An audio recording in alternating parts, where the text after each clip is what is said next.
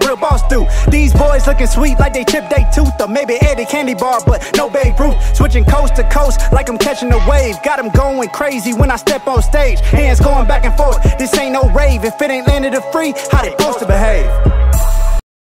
Shout out to you, bro. I'm not even gonna try to butcher your name, bro. But hey, you know who you are. Let's get it.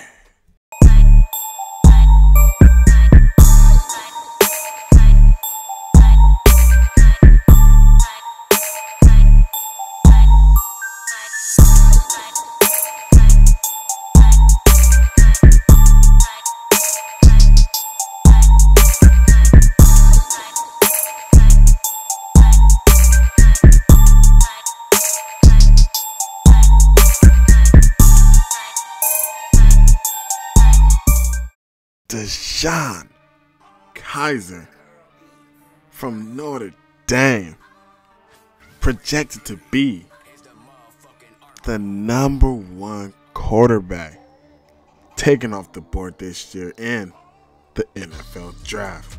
So, doing a throwback series with him, and hey, we're going to be playing with him in college, see what kind of dope ass highlights that we can make, and hey, let's see what we can do.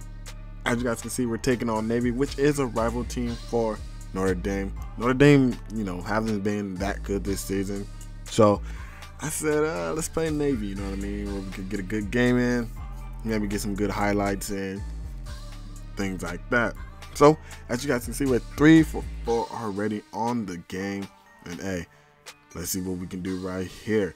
Find B in the corner of the end zone, and that's going to be a touchdown.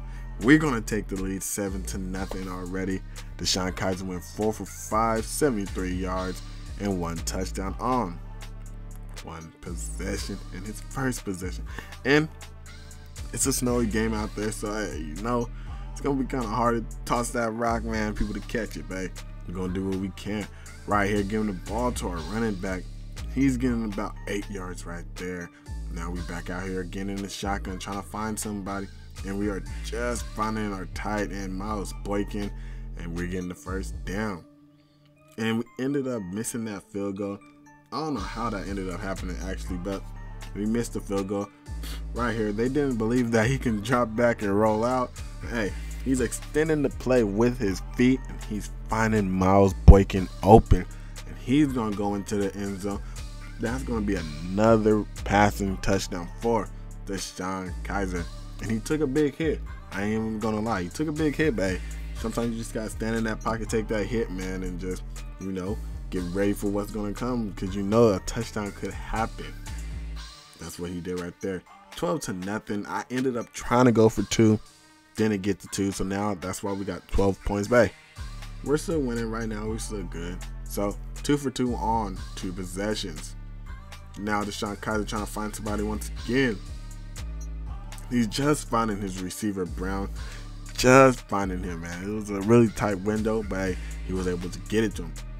Now Deshone Kizer dropping back, trying to see what he can do right here, breaking a tackle, and he's trying to get into the end zone. And he's just getting stopped about 5 yards short. But hey, it's all good.